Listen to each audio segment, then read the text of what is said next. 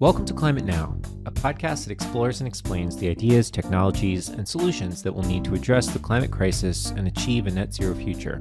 I'm James Lawler, and if you enjoy this episode, leave us a review wherever you listen to your podcasts. Share it with your friends or tell us what you think at contact@climatenow.com. On today's episode, we'll be discussing everyone's favorite topic, which is, of course, nuclear power production. We have a number of guests today, and I'll introduce each of them first so you know what to expect. We'll hear from Dr. Rachel Slaybaugh, who is partner at venture capital firm DCVC and is former associate professor of nuclear engineering at UC Berkeley. We'll hear from Dr. Daniel Kammen, who's professor of energy and chair of the Energy and Resources Group at University of California at Berkeley.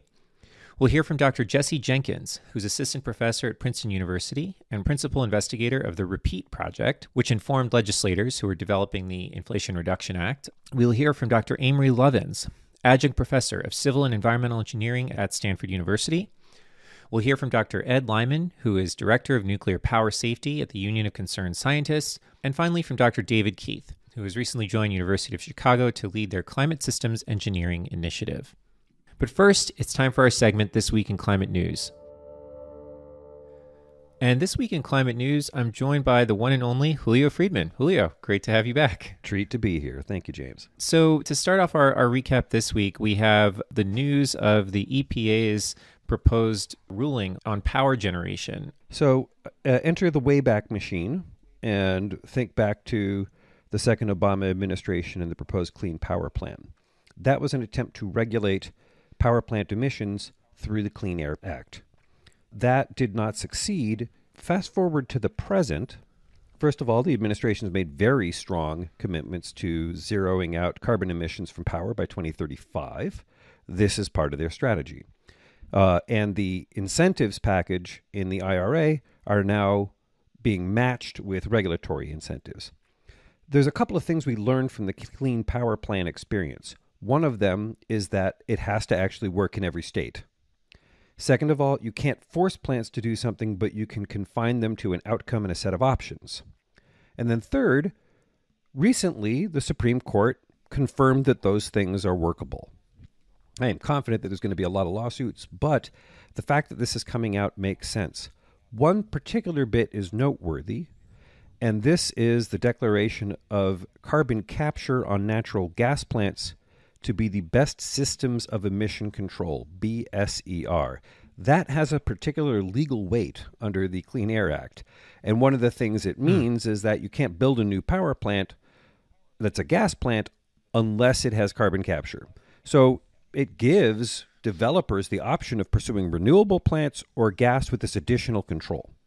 And we're going to have to see how that plays out. But in some geographies, that'll be better. In others, not so much. There's a story in the Financial Times about governments issuing sovereign debt that have a sustainability-linked coupon. So they're called sustainability-linked bonds. Chile and Uruguay issued $2 billion and $1.5 billion, respectively, in these bonds last year. And more countries are looking at this as a way to woo sustainability-minded investors. The basic concept is that if the country fails to meet its sustainability targets, which include climate targets, then a higher coupon would be due to those investors. So it's interesting that governments are selecting to pursue this option. And it would seem to be a recognition of the sort of growing pool of investors that really deeply care about these things. Very much good news. And let's be clear, the world's not going to be saved by a couple of $1 billion from Chile and Uruguay. But this is a new business model.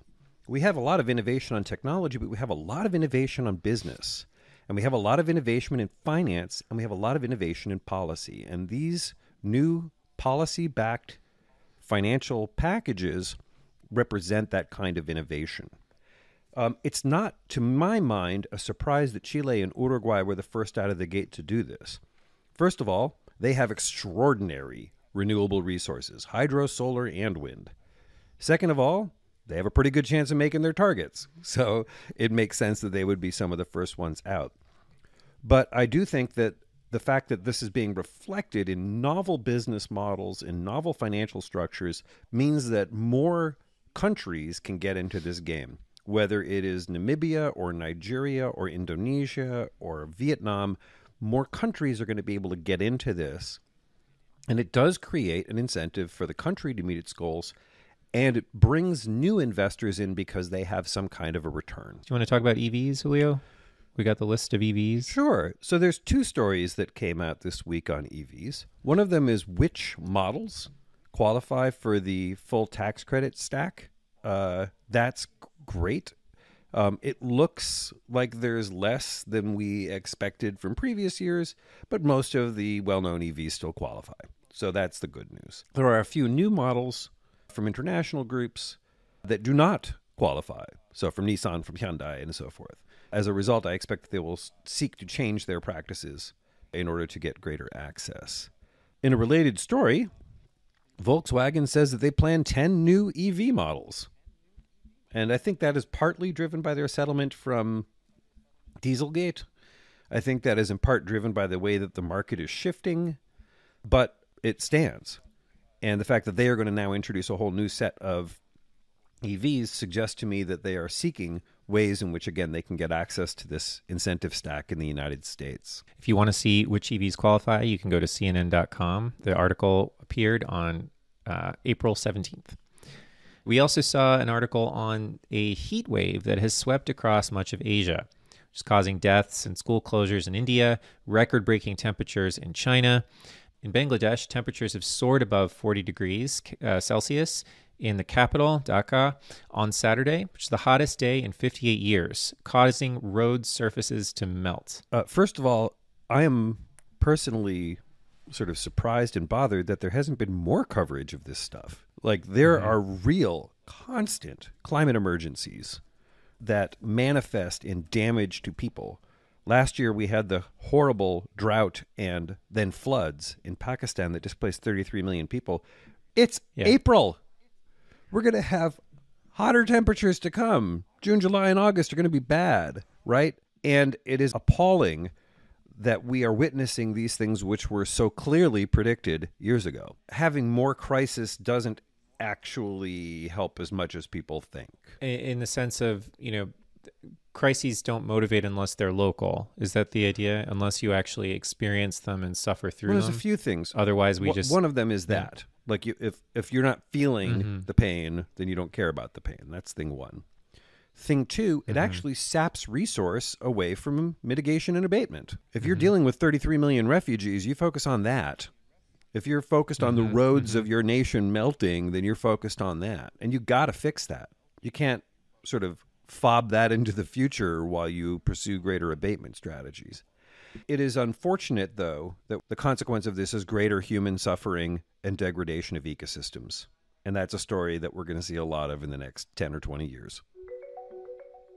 Now, it is time to dive into nuclear energy. First, we'll go over some of the basics. How does nuclear fission produce energy? And what are some of the key types of nuclear reactors? Next, we'll discuss how existing nuclear plants, along with some novel designs currently in development, could help phase out fossil fuels. We'll also touch on some of the nuclear subsidies in the Inflation Reduction Act. Then we'll hear arguments for and against the wide-scale development of new nuclear plants, and we'll dig into some of the risks and concerns related to nuclear safety and proliferation. To set the stage with some nuclear fission basics, here's Rachel Slabaugh, who is formerly a tenured associate professor of nuclear engineering at UC Berkeley and is now a partner at the venture capital firm DCVC, which has investments in clean energy technologies, including novel nuclear designs.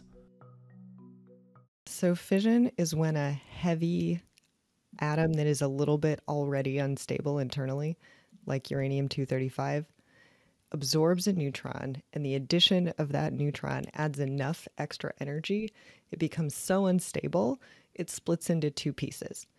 And when it splits into two pieces, a teeny bit of mass is converted to energy. So I think many people are familiar with Einstein's equation, E equals mc squared.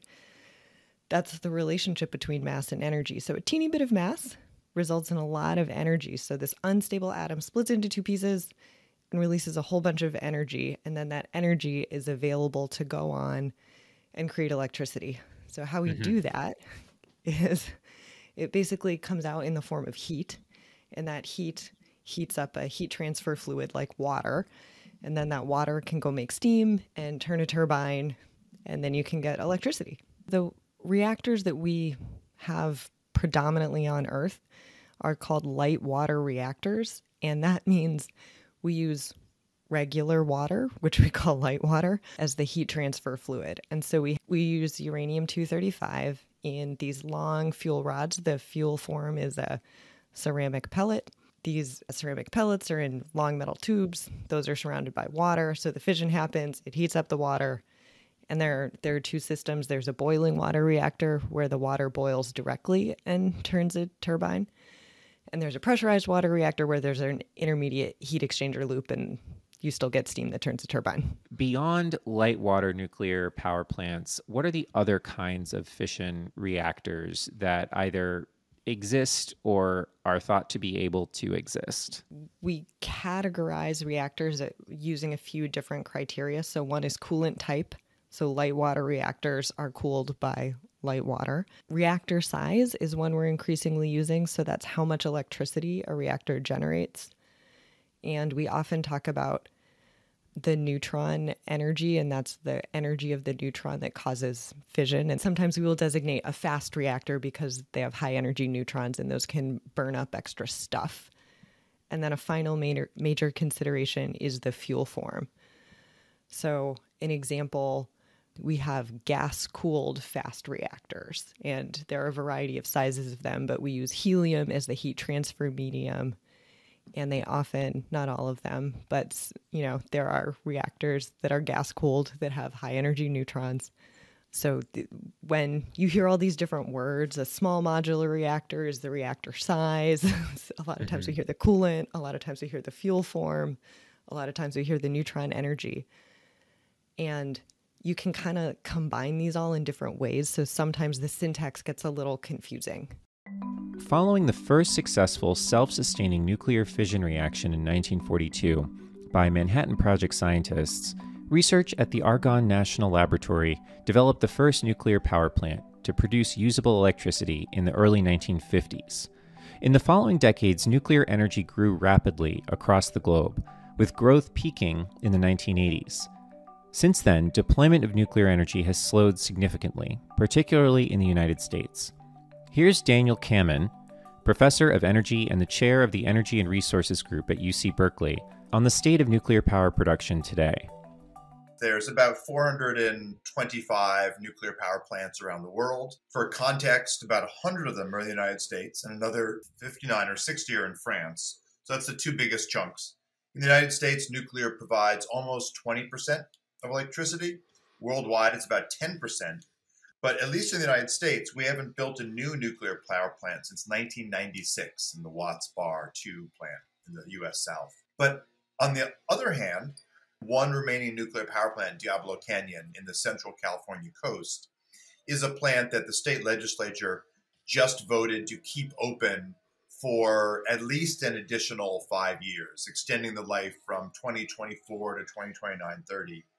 And so important, not the biggest chunk, but it is base load and it's clean. The opinions vary dramatically as to whether new nuclear plants of novel designs, these so-called small modular plants, the SMRs, advanced concepts using liquid metal or fast sodium or a whole variety of other technologies, end up being needed in the fleet. The push to decarbonize has brought some renewed interest from various stakeholders to nuclear power, particularly in novel designs like small modular reactors. Timeline-wise, there are actually micro-reactors like in the sort of 1, 5, 10 megawatts that may come online sooner through both private efforts and some government efforts, but those are sort of 2025, 2026, sort of, those are probably first. But of the what I call the larger but small modular reactors, which are larger than micro-reactors, we expect at the end of the decade. And so the Advanced Reactor Demonstration Program, the target date is 2027. Now, I expect maybe 2028, 2029. There's also NuScale, which is not part of the Advanced Reactor Demonstration Program, that also is planning to come online in 2029. So NuScale is a light water reactor that is small and modular. That's being built at Idaho National Lab. and all the customers it's a utility group called UAMPS. And then there is a new high temperature gas reactor by X Energy, and that's, it's 480 megawatt modules, so 320 megawatts. They're still selecting the location, but the plan is to build that in conjunction with Dow to provide process heat on the Gulf Coast. And then TerraPower is a sodium-cooled fast reactor. Their project is called Natrium, and it's going to be built at a old coal plant facility in Kemmerer, Wyoming, and that's 345 megawatts electric. What would you project might be the makeup of future reactors? Yeah, it's a good question. So people are working on a few different sort of main types. I'm going to leave microreactors kind of in their own bin because they serve a different market. They're like replacing remote diesel generators and things where like right now the only choice is diesel. And so doing anything better than diesel is great. But we have gas reactors, sodium fast reactors, and molten salt reactors. It's kind of like the three leading candidates. I think it is unlikely that all three of those are going to end up being deployed in large numbers because eventually it will make sense to consolidate the supply chain to only one or maybe two. Who's going to win is, they all have different benefits, and I think there are a lot of broader policy choices, frankly, about which one is better. Some of them are better at providing process heat. Some of them are better at recycling fuel. Passed this past summer in 2022, the Inflation Reduction Act subsidizes both the continued operation of the United States' existing nuclear fleet and promotes investments in new nuclear technologies. Here's Jesse Jenkins, a macro-scale energy systems engineer at Princeton University and a lead researcher for the REPEAT project, which is one of the main modeling groups that helped lawmakers understand the potential impacts of the Inflation Reduction Act while it was being considered in Congress. The bill does two things.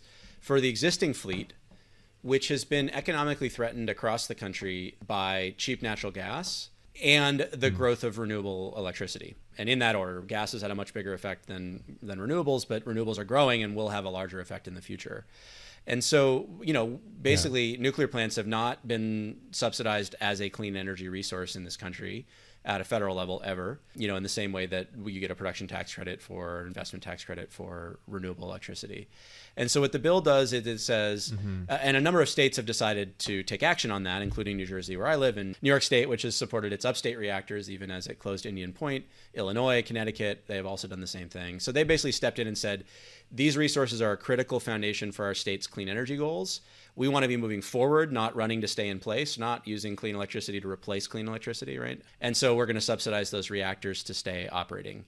The federal government now, for the first time, is stepping into that job and is offering a tax credit of up to $15 per megawatt hour for existing nuclear reactors. It is less than that if they earn more revenue. So it's an interesting formula that if they start earning more than $25 a megawatt hour from the electricity markets, the $15 starts to decrease. And it could be zero if you earn enough. So the idea is these reactors are pretty affordable. We don't need to be subsidizing them unnecessarily, but we do need to be providing basically a guarantee that there's revenue there if they need it. And that will help them continue to operate so that we can keep that kind of foundation of carbon-free electricity and use all the new renewables that we're building to shut down and phase out coal and gas, because that's how we drive emissions down. Now, the separate question is, what role might new advanced nuclear reactors play in our future energy system? And that's a big question mark, honestly. Now, the key to remember is there are different types of resources that combine to kind of fill out our full energy diet. In our work, we have sort of a three-legged stool for what makes a cost-effective carbon-free power system. The first is fuel-saving variable renewables. When you got them, they're free, they don't have any fuel, and you can not use something else that burns a lot of fuel. So wind and solar, they, again, the tap goes up and down, like you use them when you got them, and that helps you displace something else, but, on a variable basis. Then you have balancing or fast burst resources like battery storage or demand flexibility or demand curtailment, right? When prices go up, some factories turn off when the prices go high. Those are great for managing variability on the kind of hourly or intradaily timescales. But your batteries are going to run out. If you try to run them for 2 weeks, like they're going to run out of juice after the first couple hours. Most batteries are sized to run for 2 to 4, maybe 6 hours. And so the firm resources really are the only ones that are not energy constrained, meaning you can run them as long as you need them. And they're not weather dependent, means you can run them whenever you need them. And that makes them a really critical complement to the weather dependent variable renewables and to the shorter duration fast burst resources. And we need that full package, that kind of balanced energy diet, to cost effectively and reliably operate our grid. And the challenge right now is, while wind and solar and increasingly batteries and demand flexibility are doing a great job filling those two pieces of the pie, or those two, legs of the stool, we're really dependent on natural gas and existing nuclear plants and coal plants to fill that firm role today. And we can't do that for the long term, right? The nuclear plants, even if we keep them for another 10, 20 years, like they're going to have to be retired eventually. The coal and gas plants need to go as soon as we can get rid of them. So that's where the firm low carbon technologies come in, and they're all much less mature than wind and solar, and also than we really want them to be. And so, you think about advanced geothermal energy. We're opening up new ways to tap into geothermal all over the country, that harnesses innovations from the oil and gas sector. But those are all early stage companies that are demonstrating how to do that. You think about hydrogen production. Again, our clean hydrogen industry is in its infancy. That's going to ramp up and maybe provide a clean fuel. Carbon capture to retrofit an existing gas plant. Again, we've built demonstration projects, but there's no scale in that industry yet. And then advanced nuclear, which we tried to build big, gigawatt scale reactors. That went pretty terribly. And there's a lot of companies betting now on both smaller modular designs that could be kind of serial produced in a factory environment and then assembled on site, and also some advanced reactor designs that aren't like the light water reactors in our conventional power plants or submarines that use different coolants and different fueling structures, and may have some inherent cost and or safety advantages to those designs. Now the challenge is, can you build them to compete, not necessarily with wind and solar, but can you compete with all the other clean, firm power options? What the Inflation Reduction Act does is subsidize all of them and says, the good news is you're now cheaper than the dirty stuff, but now you guys all have to go compete, with the subsidies at your back. And so hydrogen, again, gets a subsidy. Long duration storage gets quite a generous subsidy. Nuclear, geothermal, any advanced clean carbon-free electricity technology gets a either 30% investment tax credit or a production tax credit. And they're now, for the first time ever, on exactly equal footing in terms of the policy support as wind and solar receive. So nuclear's just been given a shot at it, and they have to, they have to take the shot and succeed. I'm optimistic about some of the designs, but I really, who knows, right? I mean, it's a huge technology risk, and they have a lot of competitors too that are all, working in the same space. Despite the lack of nuclear deployment over the past decades, some experts are optimistic that these new developments in small reactor designs could help overcome some of the persistent cost barriers to nuclear power. Here's Rachel Slaybaugh again of DCVC. We tried to build 4. We are now completing 2 reactors in the last 30 years, 40 years. So we haven't built these things for a long time. The workforce doesn't exist. The supply chain doesn't exist. The know-how doesn't exist. So the reactors that are not going well, of course they're not going well. And a lot of the motivation around small modular reactors is to, instead of being why don't we fix building large complex things in the United States? That's a big problem. The idea instead was, why don't we design reactors that just get around those problems so that you can rely on factory manufacturing? You can make the system simpler. You can make things more repeatable so you can incorporate learning more quickly. You just don't have the kinds of system complexity. And so a lot of the motivation around advanced reactor designs is avoiding what makes reactors expensive in places like the United States and Western Europe. We've actually had a ton of improvement in factory manufacturing and industrial sort of technology. And so if you can take advantage of the things that are we can make economy of numbers instead of economy of scale, we can make things in a factory, we can use all our sort of sensors and monitoring and digital twins, and there's a lot of technology you can use that should be able to help. And so the question is, can we bring that to bear effectively enough in nuclear? Because it's also, when you build one complicated thing occasionally, it's hard to learn. If you build a bunch of small things quickly, it's easier to learn. Maybe just really quickly going back to like why nuclear. We need so much energy and we need so much electricity to fight climate change. Taking a tool off of the table, given the scale of the problem, feels short-sighted to me, especially when it actually already is a tool that people are using effectively in many places. Other experts are far more skeptical of the promise of this new wave of nuclear reactors currently under development, and worry that these nascent technologies will take resources and focus away from other carbon-free energy technologies, not to mention the safety considerations.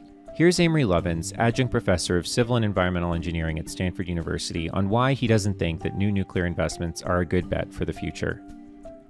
Bloomberg New Energy Finance has found over the past few years that for upwards of 90% of the world, and soon in all, the cheapest way to meet even a steady load is solar or wind plus backup. And the backup can be more efficient or timely use. In other words, on the demand side, it can be other renewables of other kinds or in other places. It could be fossil fueled or it could be storage.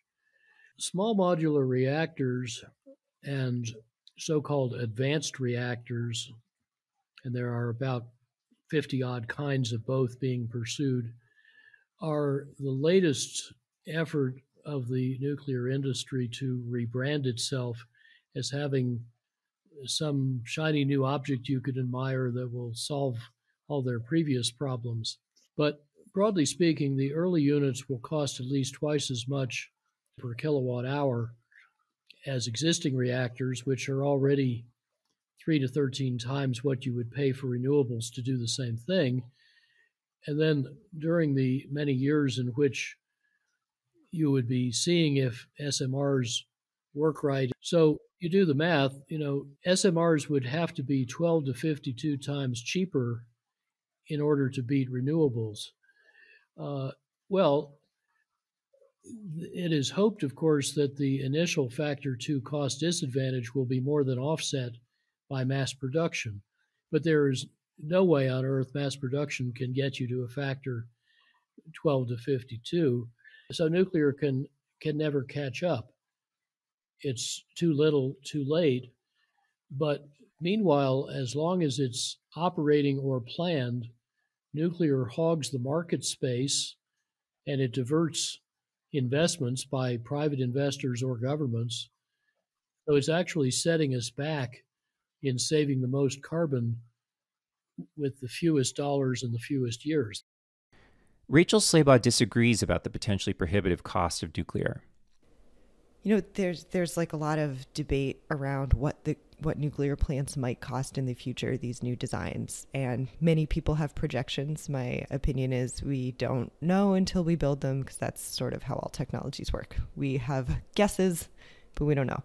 For the large plants that we have right now, in countries that are good at building large mega projects, nuclear plants are actually like pretty cost effective. They're a little bit more than gas plants, but they're not way more than gas plants. For the US, we're not very good at building large mega reactors. So the whole point of building these small ones is to try to see if we can make them much more cost effective.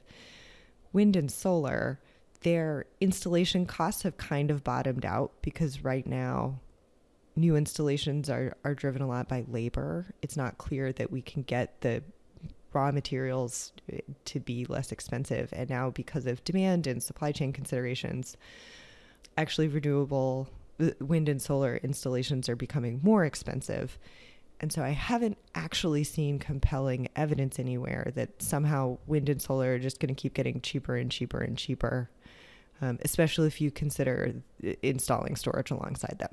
I don't think they're going to get radically more expensive, but right now they're getting a little bit more expensive, sort of like 30% more.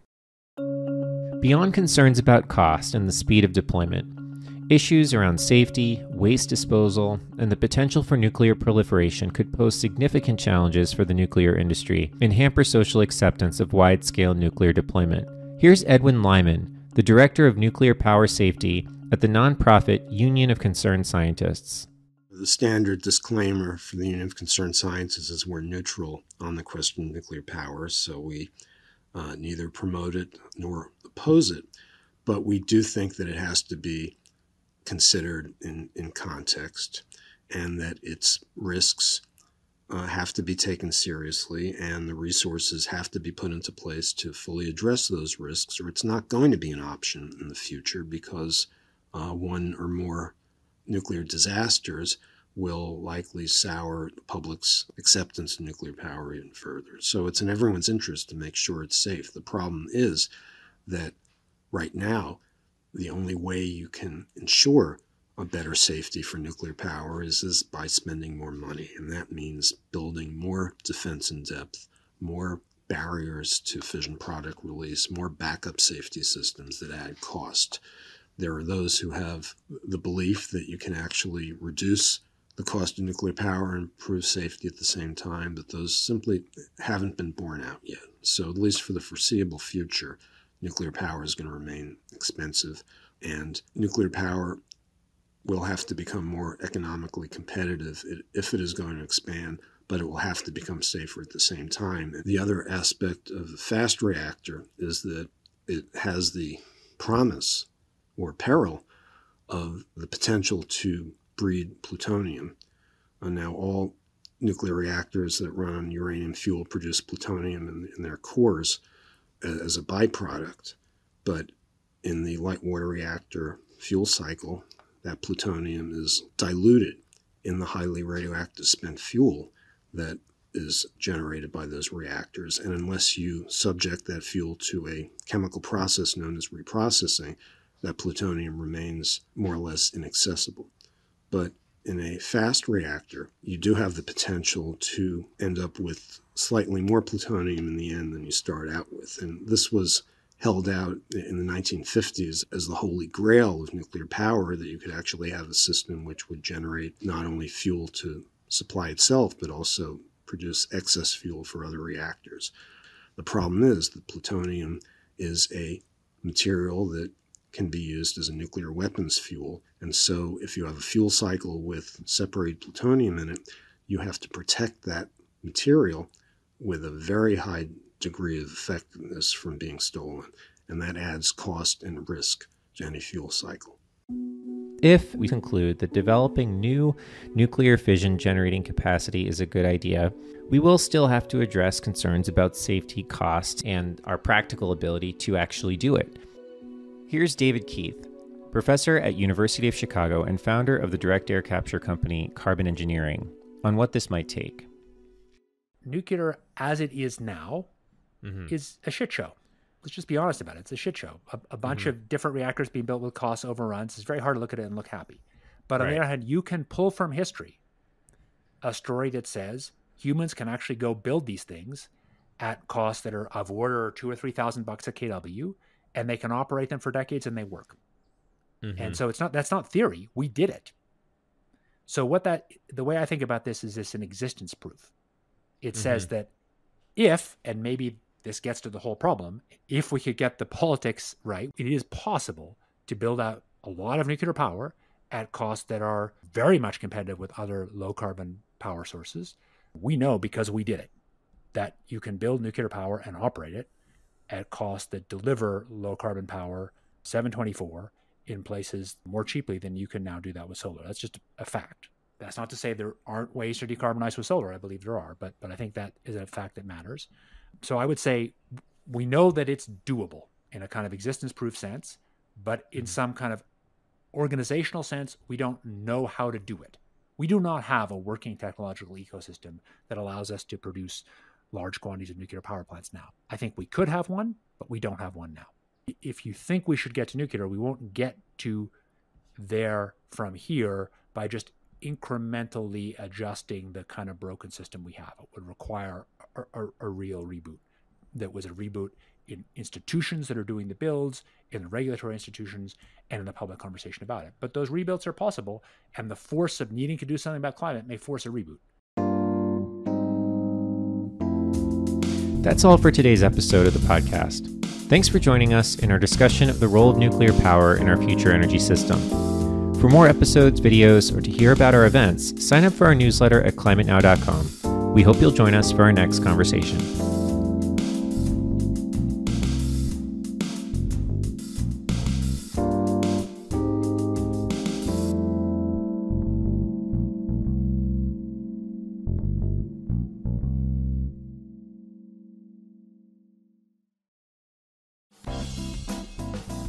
Climate Now is made possible in part by our science partners like the Livermore Lab Foundation. The Livermore Lab Foundation supports climate research and carbon cleanup initiatives at the Lawrence Livermore National Lab, which is a Department of Energy applied science and research facility.